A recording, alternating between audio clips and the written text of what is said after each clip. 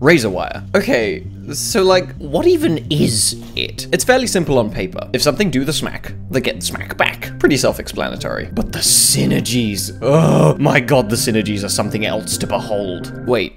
You have no idea what I'm talking about. Let me show you. See, Razorwire works well with almost all other on-proc items. This means that if an item is based on chance to work, Razorwire works perfectly with it. Here's why. Getting an item to proc is often a matter of trial and error. You shoot things until something happens, and when it does, you feel good. Do more damage, the thing probably explodes or bleeds or lights itself on fire, whatever. The point is, when you do things, other things start happening. Now, it makes perfect sense to me that the faster and more often you do things, the more often other cool things are going to happen as well. Better fire rate, AoE attacks, multi-hitting, damage over time attacks, all these things let you do more things. But there's a problem. Razorwire doesn't do anything when I click my mouse. That's because I gotta get the smack first, and then Razorwire can do its work. Now, I don't know if you've noticed, but I happen to be a pro at getting smacked in the face, sometimes while I'm shooting my guns at the same time. Hell, sometimes I don't even have to be sitting in my chair. The game just plays itself. I'm so skilled! But before I get into any real specifics, let's have a look at the specs.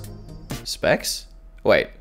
Specifications are specific. The stats for Razorwire aren't damage related, which honestly makes a lot of sense when you have a look at how the item scales. +2 enemies targeted per stack, and a +10 meter radius per stack. With enough Razorwire, no matter where you are, no matter how far you run, no matter how well you hide, nothing can escape. What's more, the dang projectiles just ignore all surfaces and can travel through the floor. While this item isn't designed to be your main damage dealer, it certainly isn't weak either. Boasting a 160% damage stat that scales off base damage and fires for every tick of damage you take. This includes getting lasered, bleeding, suffocating, breaking your legs.